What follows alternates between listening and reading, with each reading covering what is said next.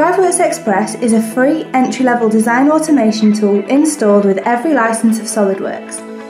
If your designs are the same but different, you can use DriveWorksXpress to automatically create unique, customized designs time and time again. There are 3 easy steps to get up and running with DriveWorksXpress. Step 1. Capture the features and dimensions that need to be automated. Step 2. Create an input form to gather any required information. And Step 3. Add some design automation rules. Let's take a look at Step 3 in more detail.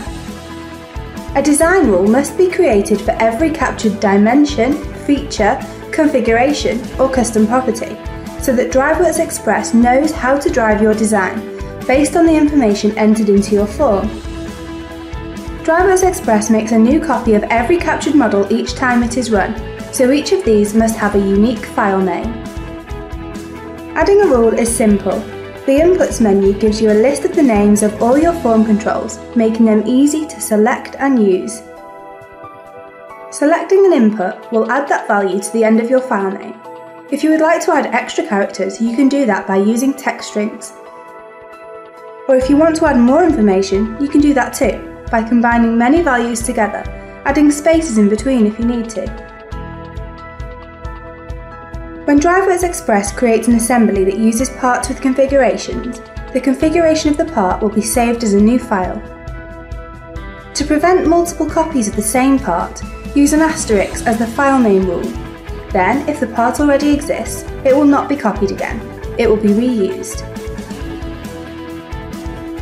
To control that configuration, you simply use the value selected from the drop-down list. Custom properties are usually the easiest rule to apply, since they usually just require a copy of the data from the input form. But you can of course add extra detail here too. Controlling dimensions and features is where you can capture your design intent and make changes based on certain configurations and user input. The Rule Builder lets you enter design logic using Microsoft Excel syntax, so your rules can be as simple or as complex as you like. For example, the length of the skid is controlled by which pump is chosen. So the syntax says, if the pump type equals ISO, then the length should be 950, otherwise it should be 860. And finally, features. This can include adding and suppressing components as well.